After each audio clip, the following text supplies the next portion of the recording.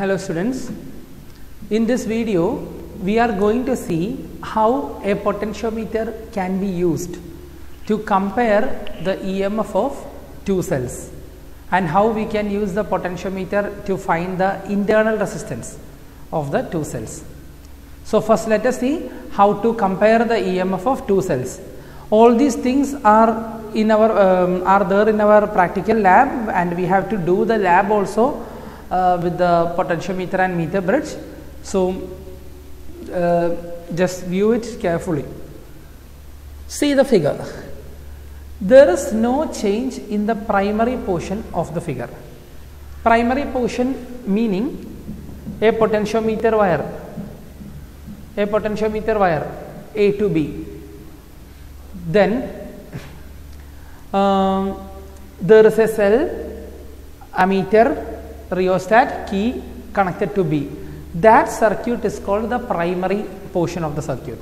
There will be no change in that. That will remain always same. We are changing the secondary portion of the circuit. This part is the secondary portion. So what do we do is, here I took a two-way key and I connect a cell of EMF E1 and cell of EMF E2 to the two ends of the two-way key, and from the middle point of the two-way key I connect to a resistance box and then to a galvanometer and then to jockey. So most probably we will be using the first cell as Daniell cell, second cell as Leclanche cell.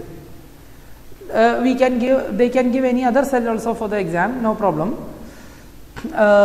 Whatever they are giving, when they give two cells, connect one cell to the first point of the two-way key, the second cell is connected to the third point of the two-way key, and from the middle point you have to connect to the resistance box and then to galvanometer and then to jockey.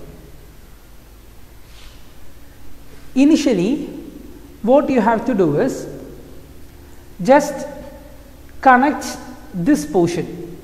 You can see a solid line here. I am closing only this portion of the key so that cell of EMF E1 is connected in the circuit. Cell of EMF E2 is now open. Only EMF E1, cell of EMF E1 is connected in the circuit. Then slide the jockey from point A towards B along these wires. At any one point you will see the galvanometer shows zero deflection. That point is called balancing point. Okay, here I have shown, in my figure I have shown in the second wire the galvanometer is showing zero deflection. So that length I will be taking as L1, and then I will write, I am not taking like this since we studied V proportional to L. In the same way I write E proportional to L or E is equal to KL, potential gradient. That is what I taught in the last video. So we will also go it accordingly. So I can write E1 in the first thing, E1 is equal to K into L1. That is the first thing. Now what you have to do is disconnect this cell and connect the cell of EMF E2 in the circuit. That means join these two terminals. Join these two terminals. So cell of EMF E2 is connected in the circuit. Again slide the jockey starting from the point A, slide the jockey till the galvanometer shows zero deflection. Here I have shown the second position of the jockey as J2, which is in the first wire. It can be first wire, second wire, third wire or fourth wire, whatever it is, it does not matter. We will take the length where galvanometer shows zero deflection. So let that length be L2. So I will be writing E2 is equal to KL2. So I have two equations, right? Now I am dividing these two equations, dividing equation 1 and equation 2. K and K will be cancelled. I will get E1 by E2 is equal to L1 by L2. So if I know the EMF of E1, I can find the EMF of E2. Okay, that is how a potentiometer is used to compare the EMF of two cells. Okay, so please draw the figure and write these things. The balancing point will not be obtained. Always balancing point will not be obtained if the voltage of the cells, that means E1 and E2, is greater than the EMF of the driver cell. In the figure, this cell is called driver cell. These cells are the primary cells usually. This is called driver cell. These cells are the primary cells, or any primary cells or any other cells. Always the voltage across this cell, the EMF across this cell should be greater than these two EMFs. Only then we will get the balancing length. Otherwise, balancing length will not be obtained. So you can copy these 2 points. Potentiometer is based on the null deflection method. So the resistance of the wire becomes infinite. Thus, potentiometer can be regarded as an ideal voltmeter. Using the potentiometer, we can measure the EMF accurately, and we can measure the potential difference also, terminal potential difference also accurately.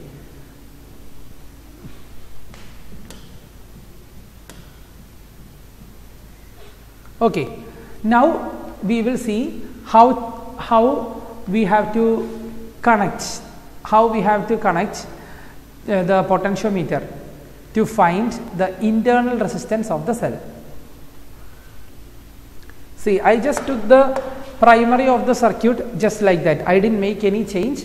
I just took the primary of the circuit from the previous figure itself. Now, in the secondary portion, I am going to make the changes. So, let us see what is the changes that I am going to make. To find the internal resistance, here I connect the cell of EMF E. Here I connect the cell of EMF E. Then that is connected to the resistance box, galvanometer, and our jockey. This resistance box is used to protect the galvanometer from high current. Now, I connect another resistance box here. From here, I connect another resistance box RB, and there is a key here, and I connect like this. So, for the time being, in practical we will be using 2 resistance boxes here, but for the time being, in order to avoid confusion, I am just going to rub this resistance box. This is the resistance box which is used to protect the galvanometer from high current. For the time being, I am just removing this to make your circuit simple.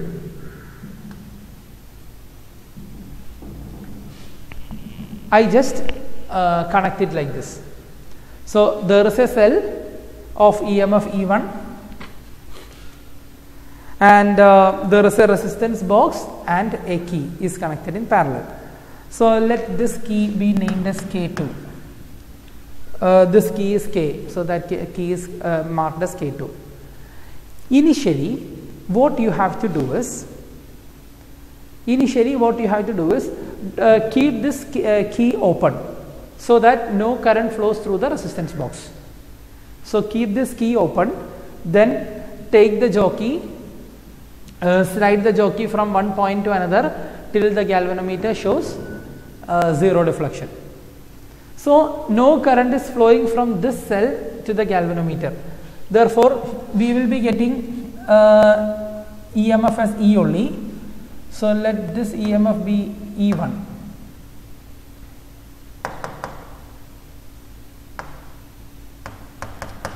So, I can write E1 is equal to K into L1. the first balancing length.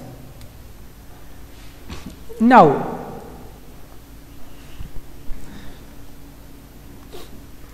what you have to do is just put some resistance here, say for example 2 ohms. We can put 2 ohms here and then close the key, so that the current is now flowing through this cell towards this resistance box. So circuit is closed, this circuit is closed, and current is flowing through an external resistance, that is RB. And when current flows, I told the voltage we measure will be terminal potential difference, it will not be EMF anymore. In the open circuit we are measuring the EMF, but in the closed circuit we are measuring terminal potential difference. So the current is flowing out through the cell, then again we slide the jockey till we get the balancing length. Say for example at this time we are getting the balancing length in the first wire. So those are the 2 points which actually I am marking. Let that length be L2. So at this point of time I will write V is equal to K into L2, because I am taking terminal potential difference. So I am dividing both, E1 by V is equal to L1 by L2. Now E1 is equal to I into R plus R, capital R plus small r. Small r is the internal resistance, capital R is the resistance of this resistance box. Okay, capital R is the resistance of this resistance box, say for example 2 ohms or 3 ohms. So E1 is I into capital R plus small r, and V can be written as I into capital R, that is equal to L1 by L2. So I told you always when you deal with the EMF, you have to take the internal resistance and the external resistance, but when we are dealing with only terminal potential difference, take only external resistance. That is why E is I into R plus R, V is I into R. I can cancel this I and I. So when I cancel I and I get R plus R divided by capital R is equal to L1 by L2. R by R is 1. 1 plus small r by capital R is equal to L1 by L2. So from here, small r by capital R is equal to L1 by L2 minus 1, or small r by capital R is equal to L1 minus L2 divided by L2. So from here, what is small r? L1 minus L2 divided by L2 into capital R. This is internal resistance. This is the expression for the internal resistance. So this is how we can find the internal resistance of a cell. So we just did how to find the compare the EMF of the cell and how to find the unknown resistance of the cell. So these two practicals are there in our practical section. So please go through this video carefully, and in the same way that I explained here, we will be doing in the lab also. So with this, our chapter comes to an end. Hope you all have understood.